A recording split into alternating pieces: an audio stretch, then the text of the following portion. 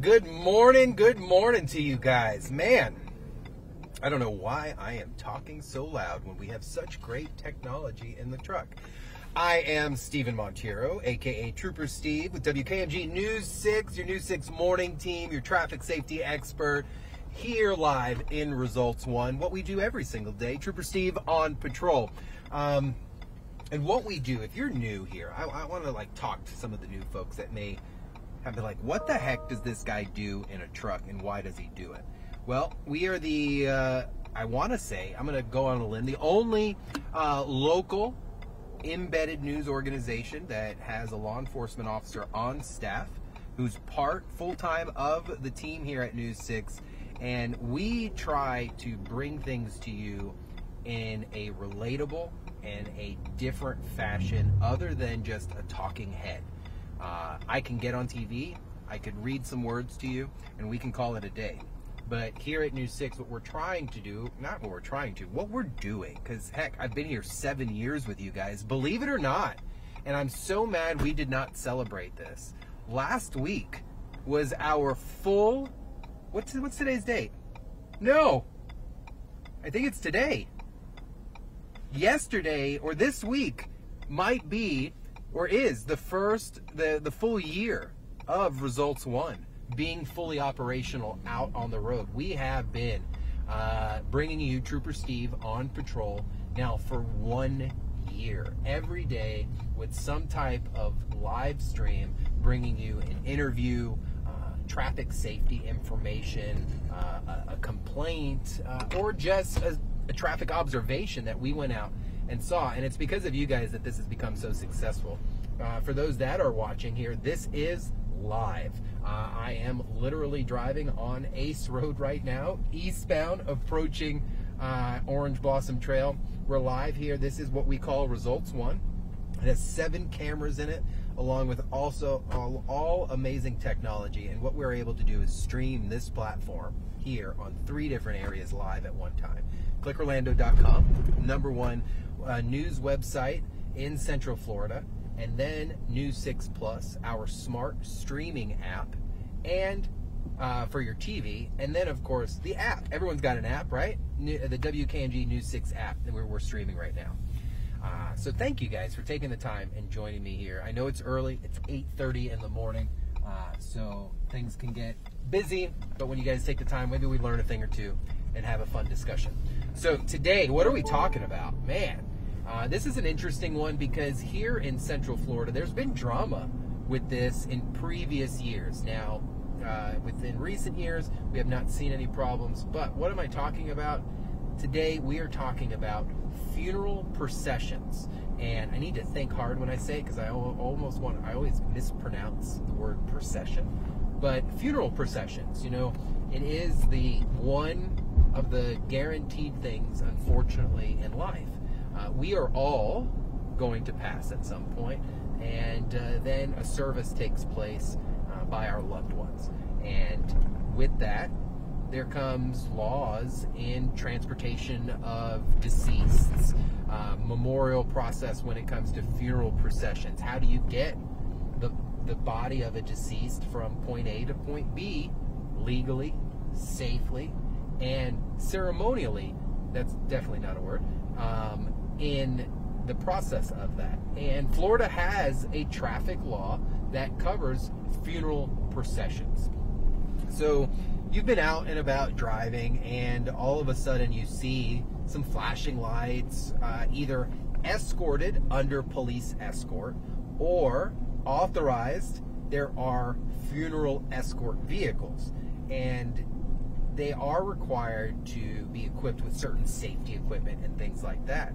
But the crazy part is most people don't understand is they do have a traffic right of way when it comes to negotiating in travel lanes. And we're going to talk about exactly when that's allowed, when that's not allowed, and how it should be done properly. So before I find a space out here, out and about here in the roadway where we can go over the law, do you guys remember the company I'm talking about? And I'm going to talk about them in name because they're no longer in business. They were shut down, and they did things not only dangerous. They did things illegal and improper. I'm talking about a company that was locally here, used to be called Metro State. Now, the individual who ran that company, Jeremy DeWitt, was arrested for impersonating a police officer, along with many other charges, and that company was shut down. So what we saw here, unfortunately, was a funeral type escort company that was operating almost as a law enforcement agency. Aggressive driving, they had motorcycles, they'd run lights, and all sorts of things. And they made the populace of the funeral company here in Central Florida really catch a bad reputation when there are so many others that are doing it safely, that are doing it the right way. And I wanted to go over what is exactly the right way with you, and we're going to talk about that this morning, because there's a high likely at some point in your life you are going to encounter a funeral, some type of escort. So before we dive into the law, I'm in a residential neighborhood over here in College Park right now, trying to find a little place where we could pull off in the sun, get some good lighting, and go over Florida law with you guys. But the easy one, under police escort, right? You're driving, you see the red and blue lights. As drivers, red and blue lights to us are pretty standard operations on what we're supposed to be doing. Look at this cute little puppy. Hello, puppy dog. And standard operating, we see the red and blue lights. We know, okay, we've got to slow down. We need to yield right away, move out of the way. And under police escort, it's pretty common sense, because usually it's done with motorcycles and things like that, and they're giving the direction that is required of you when that procession is moving through. And man, I tell you, my cameras are sensitive today. I'm going to need engineering to tighten these things up a little bit. Keep dropping the signal out here. So let's talk.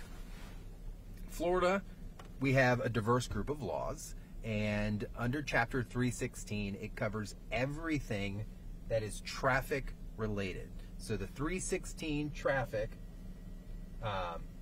kind of spot, 316 area, point, whatever, then covers everything traffic. So when you go and you're searching for certain traffic laws and you're finding outside of the 316, understand you're probably looking underneath the wrong statute. So what statute are we talking about here today? We're going to be talking about 316.1974, and it is named Funeral Procession Right of Way and Liability. Okay? Liability is big. And I'm going to say something that may not sit well with some. I don't walk around being cautious about triggers and stuff. Let's talk about as real as it gets when it comes to traffic.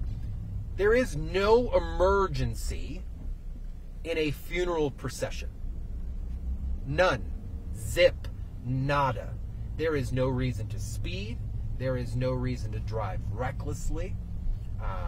Everyone is already there, is probably in some type of somber mood.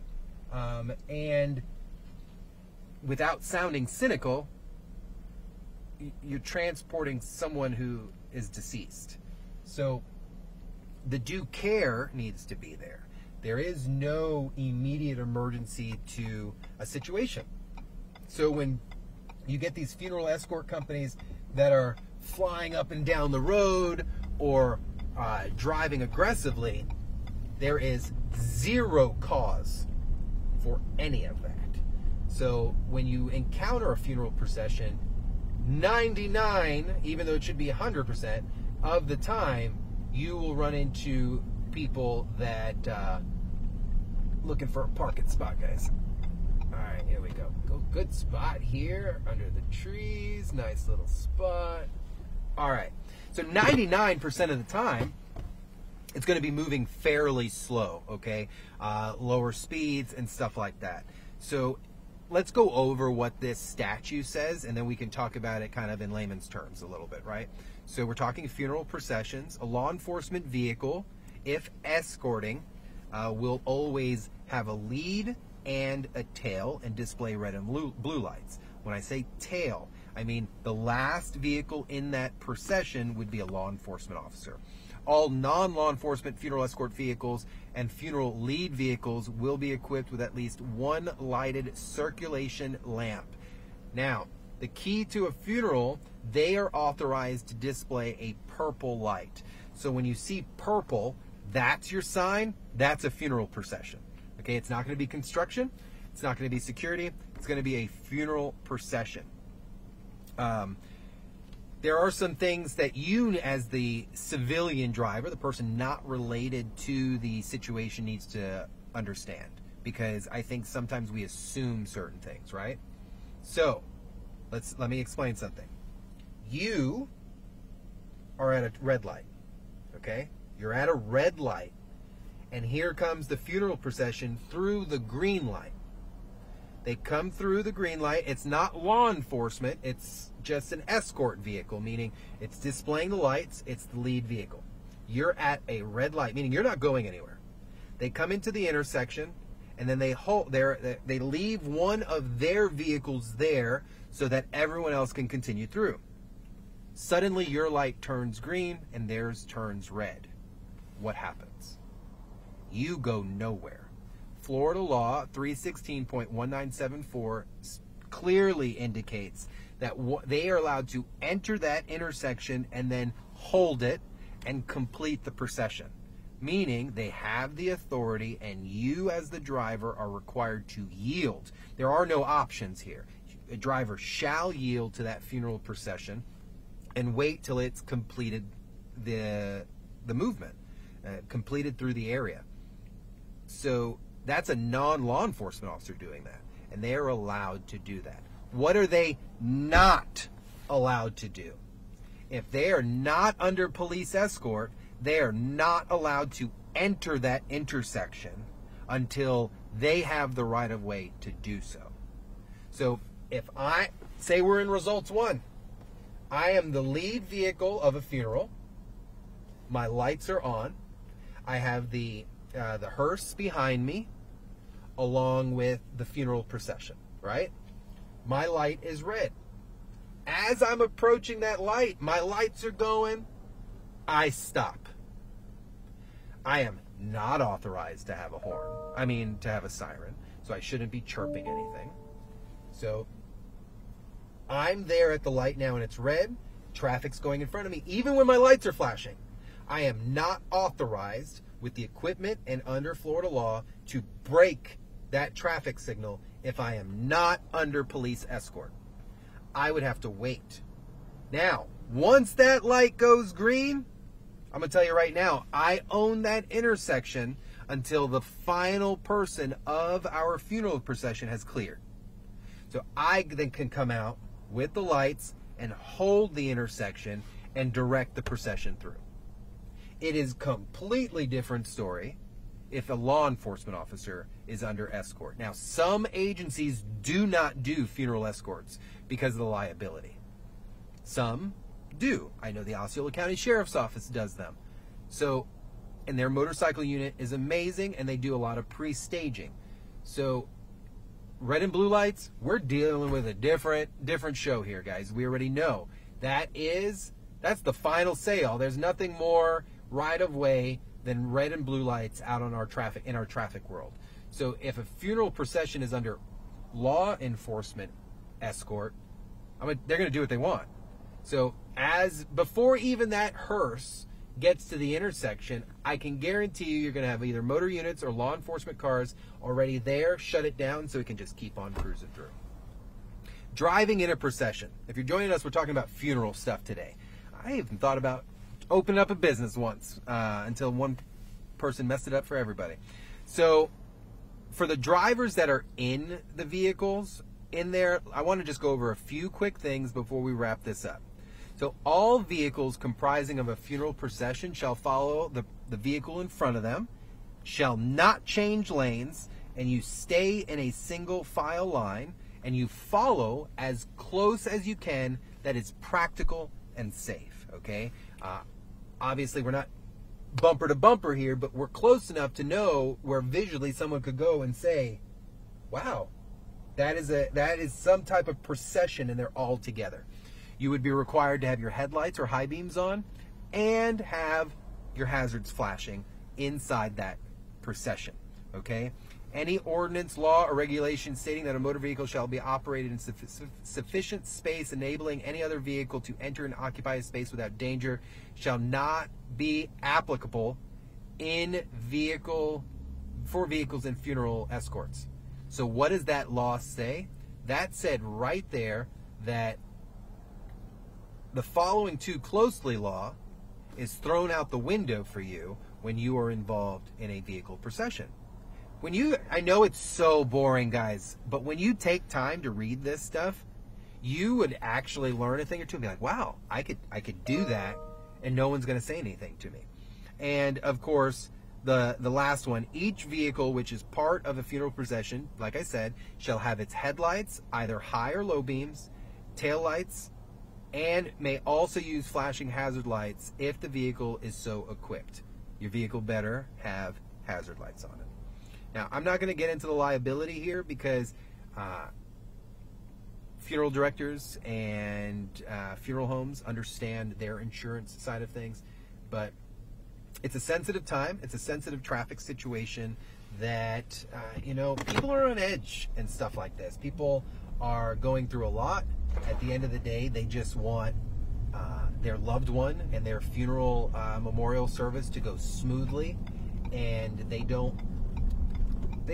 not really thinking about you, but you should be thinking about them.